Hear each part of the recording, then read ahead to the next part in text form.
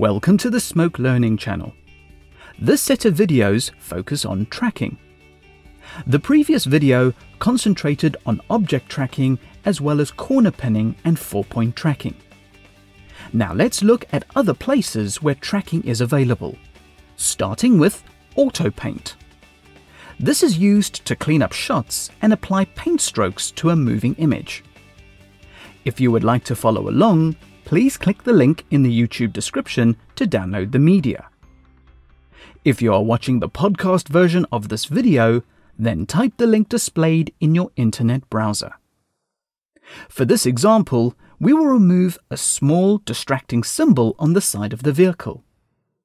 To extract the symbol, we will be using the Paint tool located in the Tools tab. First, we'll make a copy of the segment out to the desktop. Switch the player view to the thumbnails view. You can be working in any folder you wish, but just check the eye icon in the media library to verify what you are looking at in this view. Now hold Shift Option and drag a copy of the segment out to the thumbnails view. Now switch to the Tools tab. Under the Effects header, choose the Paint tool.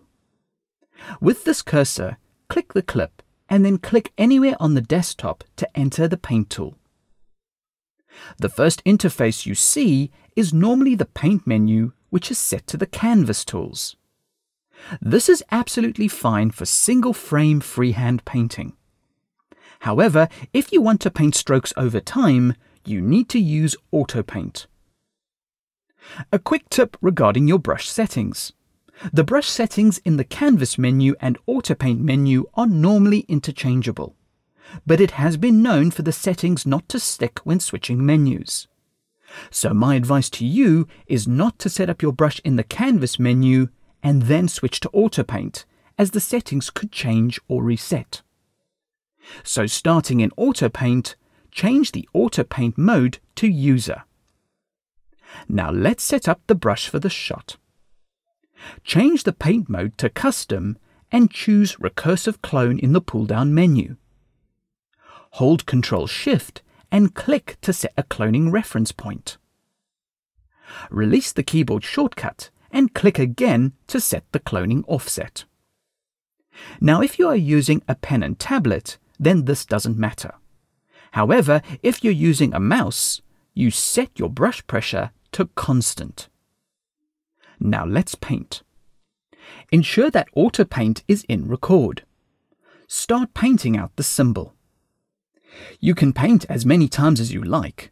However, you cannot change the cloning reference, as Auto Paint will only use the current offset for the clone. You can only have one clone offset per Auto Paint session. When you are done, press the play button to lock in the strokes. Enable the animation button and turn on the wireframe. Now scrub the time bar. You can see the stroke paint from red to blue over time. This is how the stroke will paint itself if we used these settings. However, we want the same brush stroke for every frame. So decrease the paint over time bar to 1. This means the full stroke will be painted every frame starting from frame 1. Obviously, the car is moving, but the stroke is not. So we need to track the stroke. Click the stabilizer button to enter into the tracking tools. Place the tracker boxes on top of the symbol. Press Analyze, and the stabilizer will do the rest. Press Return to go back to the Paint tool. Scrubbing the time bar, you will see that the stroke is attached to the tracked point. If you need to reposition the stroke on the frame but keep the tracking data, just use the X and Y sliders to move the stroke before processing Auto Paint. So if you're ready to go, ensure you are on frame 1. Press the render button to start painting. One extra bit of information is that you can keep rendering multiple times over the same clip, and the stroke will keep getting repainted. So you could reposition the stroke slightly and render again if needed.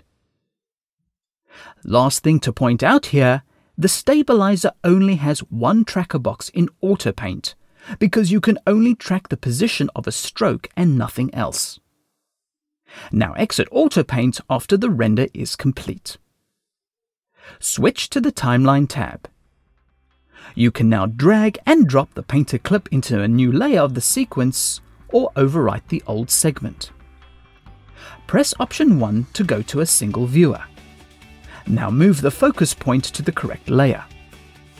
You can now play the clip back in the context of your edit. For our next example, we move on to masks and look at tracking the mask as an object.